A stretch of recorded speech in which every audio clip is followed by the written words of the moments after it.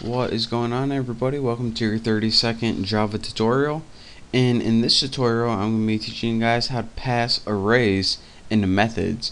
Now, I taught you guys how to make basic methods, and I also taught you guys how to use simple variables in methods, but arrays can be a little tricky, so that's what I'm going to teach you guys how to do this time.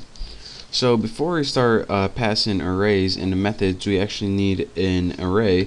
So let's go ahead and make one again called Bucky, and just make your array initializer and put 3, 4, 5, 6, 7. Might as well.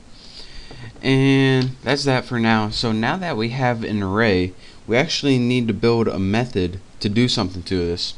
So here's your main method right now. So go outside your main method, and again, make sure you're inside of your class by outside your main method, and go ahead and type public static void, and then name your method. I'm just going to name my change because I'm going to want to change my array. Now what you need here is the type and your local like how we built a variable last time. You want to do the same thing, but instead of having just a variable name, you want to put those square brackets over it, and that says that alright, we're going to be building a method here, and it's going to take a parameter of one array. So make sure you name a variable, which is actually an array, and add those square brackets, and that's how you tell that you're going to be putting an array in here. Next, go ahead and let's add something so we can put in our method that we just built. So in this method, what do we want to do to change our array? Let's just say we want to take all the values in our array and add 5 to them. Just add something real simple so I can show you guys. So just add a basic for loop to loop through it. But int counter, let me make sure I spell it right, set it equal to 0 because that's the first index. Counter is less than x length, and remember that's a built-in thing that Java knows.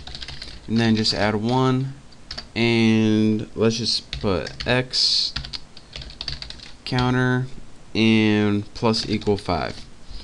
And what this does right here is it takes all the indexes in the array and adds 5 to each value of them. So again, you should know what this does already. Don't forget to put it in a separate method aside from your main one. So now that we got a separate method built, and again, the most important thing probably in this tutorial is in this parameter, in this method, make sure to have an array instead of just a regular variable. So now back in our main method, what we want to do is just call the method. So how you do this is put the method name, and in your parentheses go ahead and write the array name. So mine is Bucky. And again, since Java already knows how long it is, you don't have to put how many elements, like 4 or 5. All you have to put is the name of the array. Since this is Bucky with this many elements, just put Bucky, and it knows automatically how many elements it's supposed to pass into your array. So now our array is changed. So we made an array, we changed it, so now we just got to print it out on the screen so we can see it. So let's use that enhanced for loop that we talked about in the last tutorial. And once I get my parentheses, int y, again this is called Bucky, and let's just put system out print line, and we'll print y. So that should work, I believe. So let's go ahead and run this, and as you can see, the original array was 3, 4, 5, 6, 7, and our new array is 8, 9, 10, 11, 12. So it added 5 to the array which we wanted to do. So let me show you guys one last time what this does. We made an array like we did a million times called Bucky 3, 4, 5, 6, 7. We next said, alright, take that array Bucky and pass it into the method change, where it says, alright, where's the method change? Oh, it's down here. So I took that array. Now what am I supposed to do to it?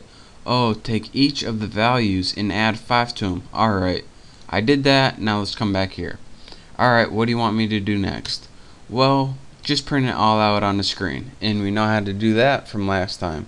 So make an array, change it, print it out on the screen.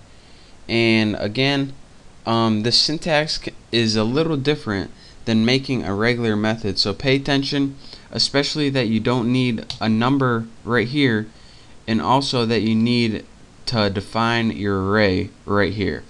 So aside from that, it's pretty simple. So pay attention to that, play around with it, and get good at it. And then once you're good, you can move on to my next tutorial.